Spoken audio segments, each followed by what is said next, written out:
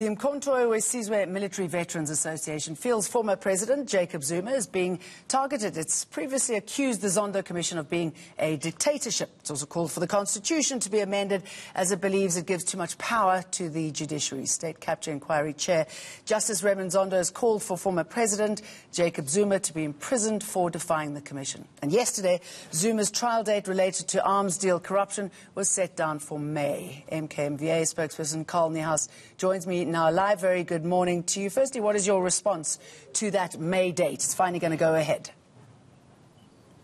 Good morning. Well, we sincerely hope that the trial will now go ahead. We've had a number of postponements which had absolutely nothing to do with President Zuma. In fact, President Zuma kept on saying that he's ready, but the NPA has not been ready.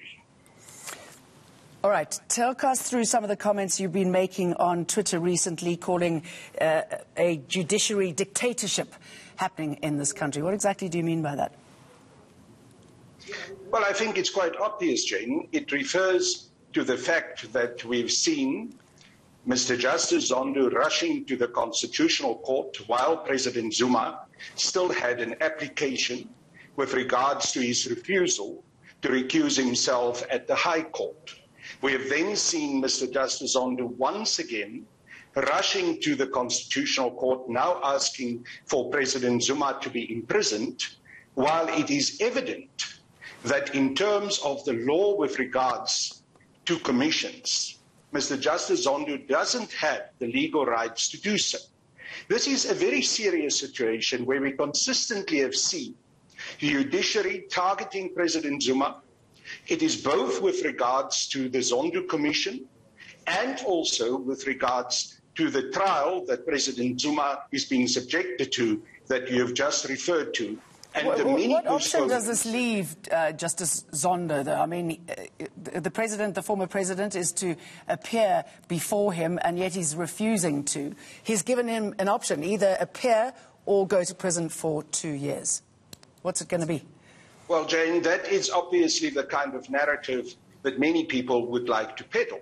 But the reality is that President Zuma still has an outstanding appeal with the High Court. The reality also is that President Zuma is absolutely prepared to appear in front of the Commission of Inquiry into State Capture, but he has raised serious concerns about the biasness of the chair and have requested the chair to recuse himself. So let us not say that President Zuma is not prepared to appear in front of the State Capture Commission. Okay, let me ask you this, Carl. I mean, bias or not, perceived bias or not, why doesn't he just appear before it? If there's something wrong, if he's in the clear, let him put his case forward. Then we can all know what it is that he wants to talk about or explore. Why doesn't he just go?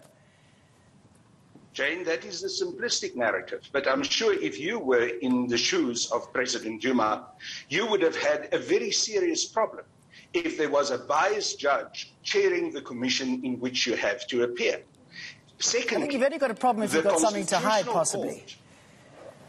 Can I just finish the last point I was going to make? The Constitutional Court then rules to take a right that President Zuma and all of us as citizens should have, and that is the right to remain silent and not to incriminate yourself away from President Zuma.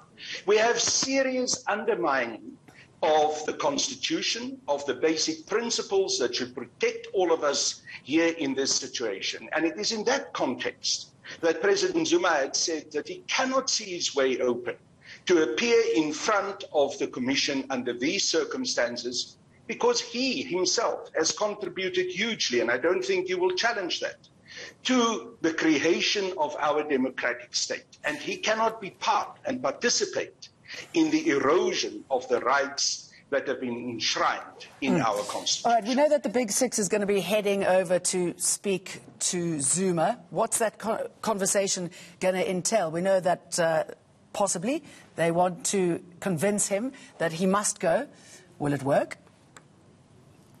Jane, I do not know what the national office bearers of the African National Congress will say to President Zuma.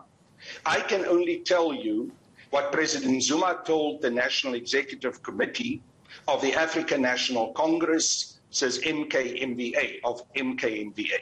And MKMVA understood clearly from President Zuma that he is not going to attend the commission under the current circumstances. So I cannot speak for the NEC of the ANC, but I can only share with you what President Zuma shared with the MKMVA NEC, and I haven't seen anything happen in the time since we've been there that probably will change his mind. In fact, the kind of manner in which the Commission and specifically Mr. Justice Zondo behaved on Monday, when they then issued that specific request from the Constitutional Court to now imprison President Zuma, can only strengthen the positions that he shared with us. At least that is my belief. Colonel Haas, thank you.